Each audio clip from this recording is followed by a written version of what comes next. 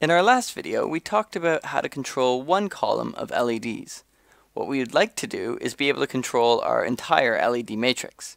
This is actually more difficult than it might seem, and to understand why, let's try to light more than one column. How about we'll light from the second and third column? Nothing too complicated. Let's try to light a square of LEDs. Now actually this won't be too difficult.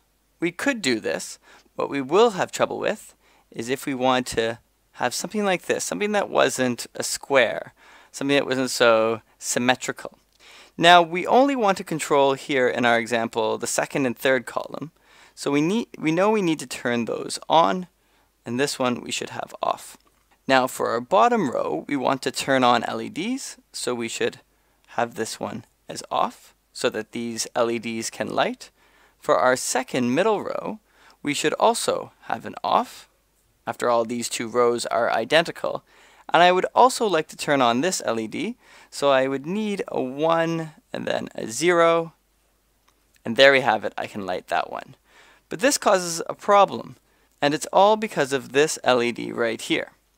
Now right now it says on for this anode, and off for this one. So this LED will also light. So we can't actually get this pattern with our LEDs. What we will need to do is we will need to do something called multiplexing.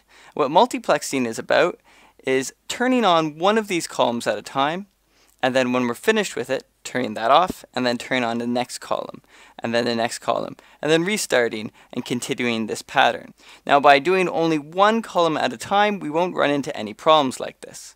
Now of course, if we turn on one column after the other, you would expect flickering. And if we do this slowly, we will get that. But if we do it at something like 1/100th or 1,000th of a second, that we flash this column, and then flash the next column, then it will happen so fast that our eyes won't even notice. Now if I turn off the lights here, we can see this in action. Here I have an LED matrix. I can turn one light on, and I could have two columns and turn both those LEDs on. But as soon as I go up to another row, then I get, well, all of those lit. You can see that I couldn't make something that was L-shaped.